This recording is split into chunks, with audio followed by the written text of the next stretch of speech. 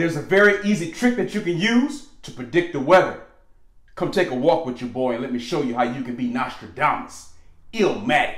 Let go! Boom! A major key to predicting weather is just understanding what's happening with the Earth's atmosphere and familiarizing yourself with the terms that we covered in the previous video, like temperature, dew point, lapse rate, and adiabatic cooling. If you familiarize and you got that on lock, you can predict pretty much anything that's going to pop off in this atmosphere right here. If you haven't seen that video, I highly encourage you to watch that video, the must-know weather terms. There'll be a link to that thing at the end of this video so you can familiarize yourself with that more. But once you know those terms, backwards, forwards, and sideways, hey, you can run pretty much anything. Let's go. Turn off the lights. Hey, we back off in that thing, of course, talking about what are some of those predictors to help you predict weather, in addition to understanding the difference between stable air and unstable air. One key factor you want to know about weather, if you don't remember anything else, remember this. All weather is caused by the uneven heating of the Earth's surface. The world that we live in just does not heat evenly. Think about if you put something into the oven and then you pull it out and the edges are nice and crispy. It's been heating real hot, but the middle is real soft. In whatever dish you were preparing, it didn't heat evenly. Sometimes it happens like that when you're cooking, but just think about the sun cooking on the earth. It's not going to heat everything evenly. Some areas, like dry areas, open areas, are going to heat a lot faster and a lot hotter than areas that are shaded. You know, think about water versus land. It's going to heat, it's not going to heat evenly. It's going to heat at different rates. That's one of the most key factors you want to understand. There's also a second key factor that you need to know about weather. For that second key factor, there's going to be a link at the end of this video talking about the two most important things that you must understand about weather.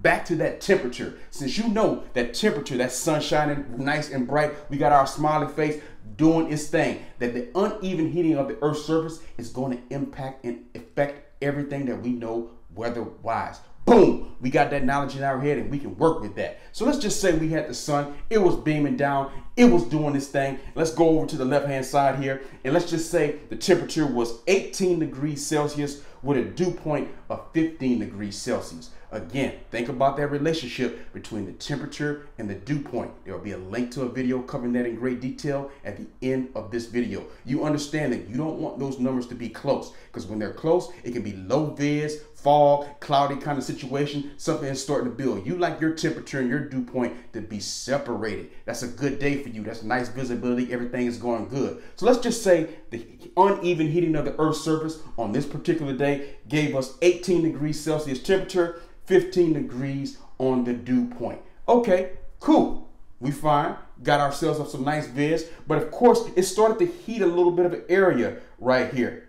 And that's in that little, like a little patch of grass, some land that was happening right there. Starts to heat at that 18 degrees. And of course, as we very well know, heat rises. If you ever been in a 2, 3, 4, 5-story building and you were on the top floor and it was extremely hot, you're like, man, it's hot in here. And you didn't do anything, but you just ran downstairs. And when you got to the bottom level, you realized it was cooler.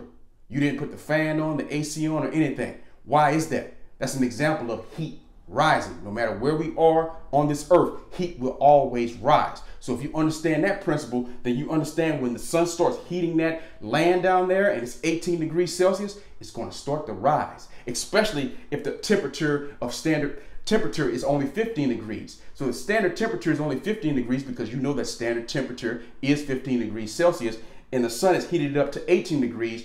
That heated area is going to start to rise. That atmosphere in that area is going to start to rise. That air in that area is going to start to rise. And every 1,000 feet that it goes up because of adiabatic cooling, it's going to cool at a predictable rate. It's going to cool at the rate of 3 degrees per 1,000 feet. That's the main thing you got to remember. That's why you got to cover those terms that's going to be noted in that previous video. Must know terms. So if you know adiabatic cooling, you know everything is going to cool and rise up at a predictable rate of 3 degrees per 1,000 feet. It's going to go from 18 to 1,000 feet up. Now all of a sudden, that air is going to be 15 degrees Celsius with a dew point of 15. What happens do we know about from the previous video when temperature and dew point meet each other?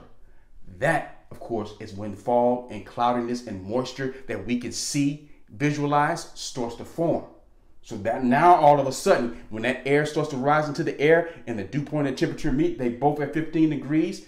Now we're going to start to see that cloud form in the air. But 15 degrees is still hotter than the standard pressure at that time, which is only 13 degrees, because the standard pressure scale goes up on that lapse rate that we talked about, goes up at only 2 degrees per 1,000 feet. So that 15 degrees is still going to be higher. So what's going to happen there? It's going to rise again. That air is going to continue to go up, and it's going to go up, and it's going to lose again. Another 3 degrees, and it's going to be at 12 degrees, while the standard's at 11. So it's still hotter. So it's going to go up again to 9 degrees. And then finally, that's when it's matching. That's what you're looking for. When does the lapse rate, if it's a standard lapse rate, when does the degree match exactly what's happening with the temperature of the air as it continuously go up? Once it matches, that's kind of when it's going to top off. And now you have yourself a nice little cloud layer that has formed in the atmosphere in those standard kind of lapse rate kind of conditions. And that's when you will kind of go outside, and it may be a clear, visible kind of day, but you may see a few cumulus clouds here and there just popping off. You know, nothing too crazy, but you just may see a little bit of that. That's exactly what has happened.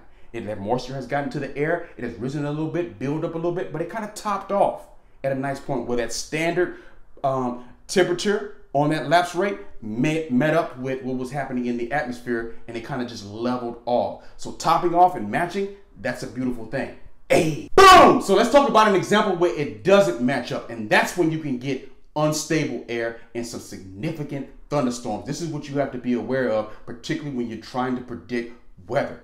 So just check it out. Let's on the right hand side here, we got the same scenario. Let's start with the same exact thing. Let's just say we got our same temperature and dew point, 18 degrees Celsius, 15 degrees Celsius on the dew point. So boom, we're in the same area that we were in the previous example. The difference is the lapse rate. You know how that lapse rate, it can be standard. The standard lapse rate is every 1,000 feet. The degree is should decrease 2 degrees. So it should go from 15 degrees to 13 to 11 to 9 to 7 to 5, so on and so forth. That's a standard lapse rate. But obviously, as we know, all things aren't always standard. Sometimes those lapse rates, those temperature as you rise up and as you go up can change drastically. It can drop off the cliff in terms of the temperature declining. When you think about lapse rate, all it is as air goes up, it is decreasing in temperature. What is the rate that is decreasing? That's the lapse rate. And it can be a standard lapse rate where it's losing 2 degrees, but it can also be one where it may be losing 3, 4, 5 degrees every 1,000 feet. So let's just say this example here, there was a non-standard lapse rate, and it went from 15 degrees to 11 degrees, so it lost 4 degrees, then 7 degrees, then 2 degrees, then -1, and then -3. So it's moving fast, and it's losing more than just the standard 2 degrees every 1,000 feet. So we started off in the exact same place, but let's see the impact that non-standard lapse rate is going to have on temperature and dew point. So immediately, if we start off at 18 degrees, we know again, adiabatic cooling. Everything is going to naturally cool at a predictable rate of 3 degrees as it goes up, that air. So that air goes up, particularly when it's being lifted and forced up because, of course, the heating of the Earth's surface. So it heats up there at 1,000 feet and it goes to 15. It's automatically at 15 degrees and temperature and a 15 degree dew point. So again, boom, our cloud is that fogginess, and that cloud is going to start to form. That vapor, it's going to be visible to the naked eye already at 1,000 feet up. So okay, and 15 degrees is way hotter than the 11 degrees that's happening on the lapse rate. So it's going to continue to rise. So it's going to go to 12 degrees. But 12 degrees is hotter than 7, so it's going to climb again to 9. 9 is hotter than 2. It's going to keep climbing. 6 is hotter than -1. It's going to keep climbing. 3 is hotter than -3. It's going to keep climbing. And now you see what's happening. You got this endless cycle where it's just going to keep going up, up, up, up, up, up, up, and then eventually it'll top off somewhere. But you're looking at a huge thunderstorm. That's how a huge thunderstorm can form, and how a huge, significant, thunderous cloud can form, simply because the lapse rate is never matching the body of air. It never matches at a reasonable point here where it just tops off. It just keeps building and building and building and building and growing. And as those clouds keep building and growing, thunderstorms are getting ready to happen. Boom! So to get that unstable air, you had to have those three major ingredients. Let's think about you making your favorite dish. You got to have all the ingredients to make it nice and beautiful. So we had that uplifting action. The uplifting action of the air lifted into the air was coming from the sun. The sun was heating up the surface to a certain temperature, past standard temperature. It was heating up at 18 degrees. That caused that heat, that air to rise, because heat make things rise. So that's our lifting action that was happening. That's ingredient number one. Most importantly, it had that non-stable lapse rate. Standard is just supposed to, as it goes up, all air as it goes up is going to cool, but instead of cooling at the natural 2 degrees per 1,000 feet, it was cooling the first 1,000 feet of 4 degrees, and then another 4 degrees, and then 5 degrees. So it was just all over the place. So that non-standard lapse rate of losing more than 2 degrees, that's also was playing a major factor. And then we of course know that warm air carries a lot more moisture than colder air. So those water vapors in there, so you got the moisture, you got the lifting action, you got that unstable non-standard lapse rate. You know what you're getting ready to have? A major thunderstorm. Boom! So let's talk about our third and final example, stable air. And what are some of the differences that makes it stable versus unstable, which we just previously reviewed. So we still have a lot of the same key elements. You still got the sun popping off. It's heating up the ground at the exact same temperature. So we're using the exact same temperature and dew point for all of these examples. So it's 18 degrees Celsius on the temperature, 15 degrees on the dew point. But look at our elapsed rate. Look what's happening there. It's not standard because it's not going, we're not losing 2 degrees of Celsius every 1,000 feet. It's going from 15 to 14 to 12 to 11. But also, we're not losing the 2 degrees, but we're not dropping drastically either, losing 4 and 5 degrees either. It's very small little increments that is kind of like decreasing as it goes up. With that being said, let's just say that, again, adiabatic cooling started at 18 degrees. It goes up 1,000 feet. It's 15 degrees. So it'll be 15 degrees right there. It's still warmer than the 14 degrees. So let's just say it goes up one more. Goes to 12 degrees Celsius. And that's where it tops off. And that just remaining a nice little small cloud layer that sits over, but nothing too dangerous. That, of course, is stable air. What makes it stable? What are the biggest distinctive characteristics in this example, in this scenario? The lapse rate. The lapse rate. It wasn't your standard lapse rate, but it wasn't so unstable that it was losing massive degrees of temperature every 1,000 feet either. It was very incremental and very small, and that caused it to top off relatively quickly.